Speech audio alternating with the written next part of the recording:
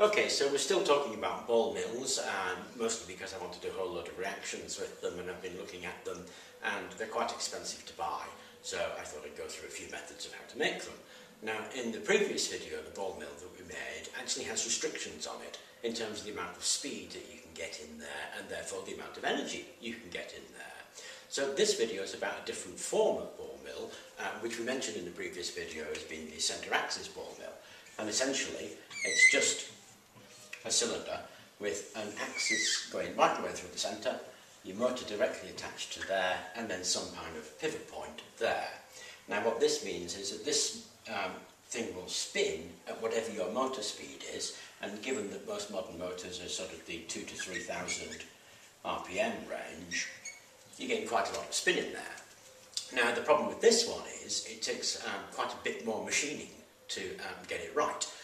Because the spin speeds are so high, if you do make mistakes in it and you get it off centre, then the whole thing's going to vibrate and it will break. It will fall to pieces very, very quickly indeed. So you need to have some capability with machine tools, and you need to have some availability of machine tools. Now, I've got a few machine tools. I have a lathe, for instance, and a pillar drill and that kind of thing. So getting things centred and getting things circular isn't such a problem. If you don't have those tools, it's next to impossible. So you're going to need a bit of a machine shop, or you're going to need to do some shopping around for some preformed bits and pieces, and again, they're likely to be expensive. It's not really something you're going to be able to make from a coffee can and a jam jar. But certainly the previous one you can make with hand tools, but this one you're really going to need some machine tools. Now, I'm only going to make the centre axis and spin the thing up. But one modification that you can make quite easily to this is if you put some paddle blades in there. Now these paddle blades are just bars of steel, so you get a bar of relatively thick steel, say 1/4 inch, cut it into lengths.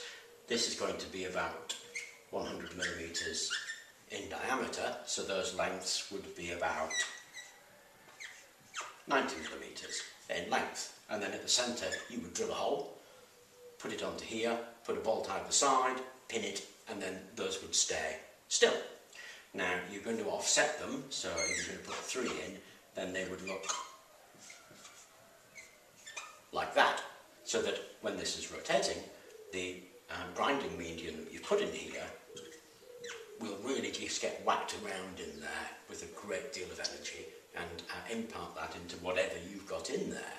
So that would be the ideal. I actually can't remember the name of that, but there's a specific name for this setup, and that's what we're going to go ahead and make now.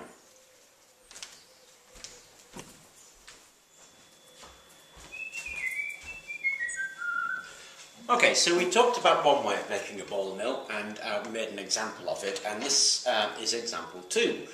This is the other way of making it, where we put a central rod. Now, I happen to have a piece of this, which is a bit of 4-inch stainless steel pipe, and that's going to be the body of the ball mill. And in order to get that to be a ball mill, in the first method that we talked about in the previous video, what we need to do is have some kind of central rod going there. And I've got a bit of this, which is 14mm threaded bar. Now, I've already done a little bit of work on this, in that I've turned off the end here so that that will go into the drill, and that's the bit that's going to turn it.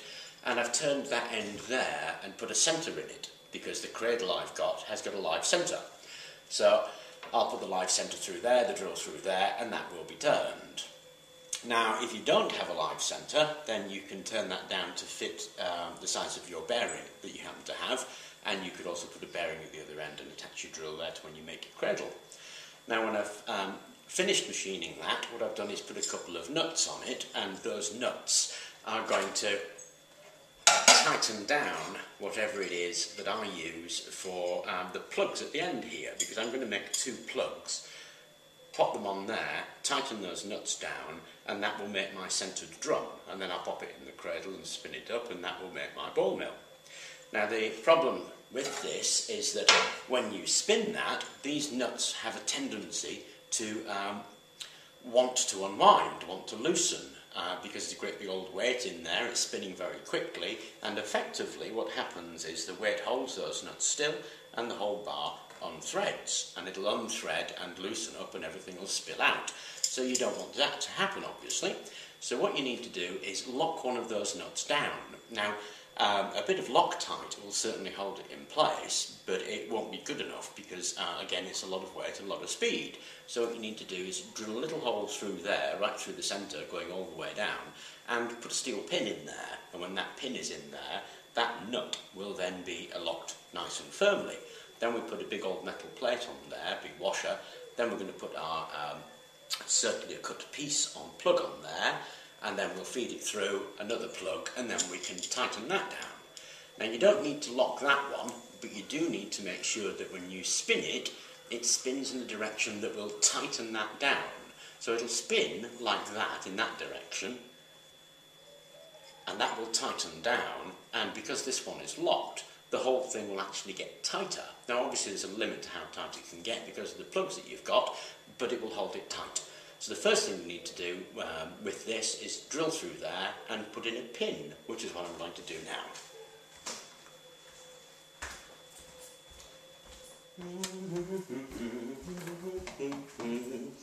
Okay, so you can see what I've done here.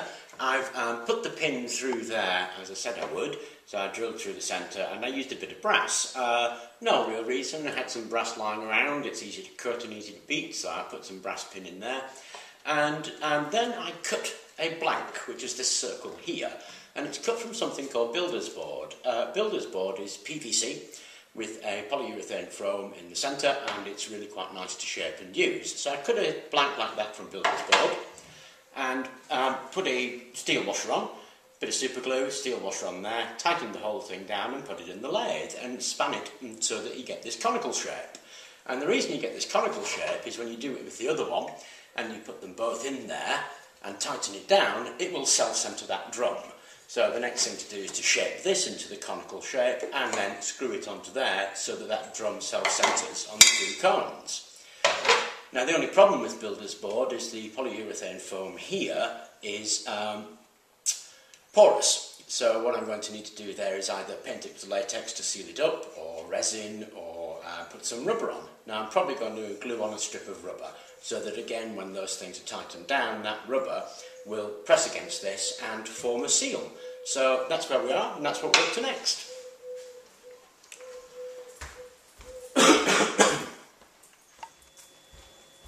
So here they are, turned down, so that's the second blank made, and I've put some rubber tape around it, as I said. I put some rubber tape around there, and that goes in there. You would fill it then with the bits and pieces that you want to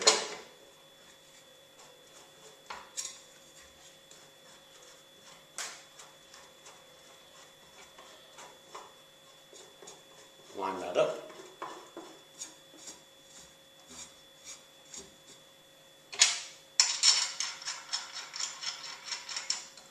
Then tighten that down.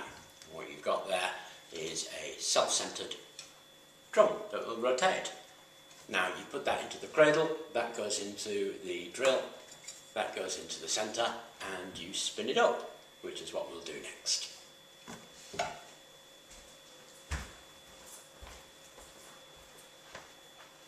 So welcome to my shed. Okay, I inherited this cradle actually, this thing here.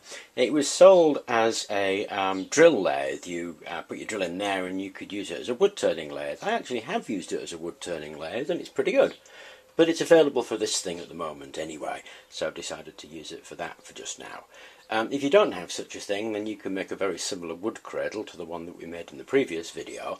And now we've got that all centred up and fastened together, and we've got our 4-inch drum here attached to the drill, nicely firmly held. Then we just can turn the drill on. Now it's going to be a bit noisy, so I'll turn it on and turn it off again.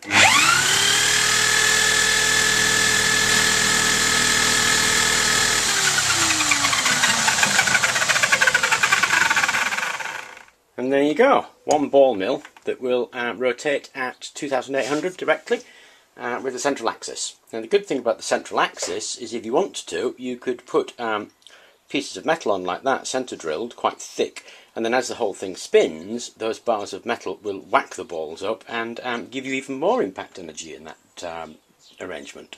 So there we go, another simple ball mill arrangement.